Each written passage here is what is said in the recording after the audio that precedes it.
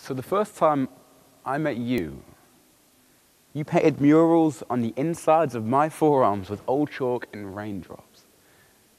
Your hopscotch courts ran off your grey skin, up my legs and settled in my eyes like sunlight until every step I took looked like I was hopping home. But you are nothing more than everything to these girls, perpetually playing free from thoughts or pigtails and Polly Pockets, and those boys, all awkwardness and elbows. They ain't even outgrown those shoes with lights and Velcro, double dares, and just running everywhere. I mean everywhere.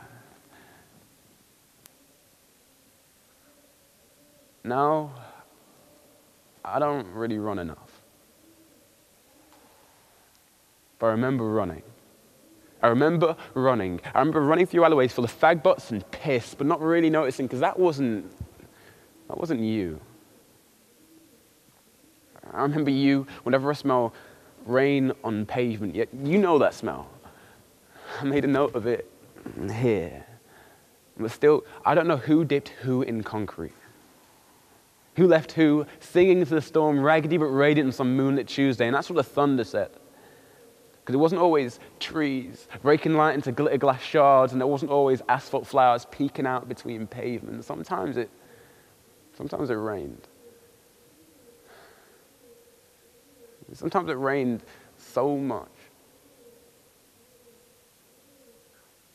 Sometimes it rained so much, I held my breath like a lover in my arms. Closed my eyes so tight I could hear the thunder speak and begged for a brighter tomorrow, wished for a drop of sunshine on my lips. Yeah, sometimes it rained so much that men and women, usually packed so tight with love for you and everything, they would glow like steel in your misty morning. Yeah, sometimes it rained so much that those same men and women would be seen huddled under hoods with raindrops in their eyes and fissures in their faces where smiles used to be. And that's what the thunder said. It said, boom. And if you don't speak thunder, that means be alive. Even when it's raining, be alive. Even when the kids will call you stuff like scary bear hair. And even as a kid, you can see how stupid that sounded. Be alive. You can be everything, my son.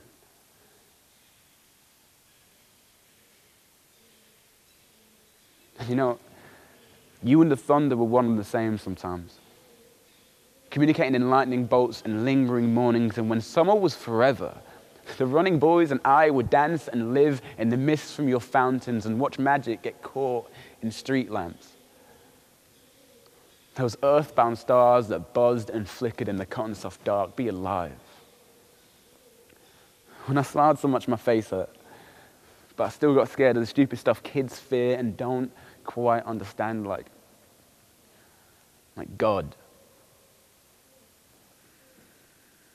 and love. And spiders when Mum wasn't around. And I didn't think about death too much. But the thunder said that was all right, because I ran everywhere, and as long as I learned to think, when I learned to walk, then fear wouldn't find me, and I believed it. And as your friend the Tempest said, she was so desperate for beauty, she turned scaffolding into mountains, but had she never seen scaffolding in a sunset? Your mountains breathe.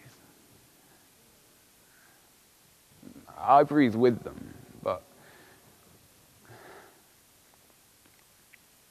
I've been so many people since we last shared these streets. I've learned to walk. And I fell back into your arms for the first time since I stopped running pretty recently. It was raining. My eyes were full of rain.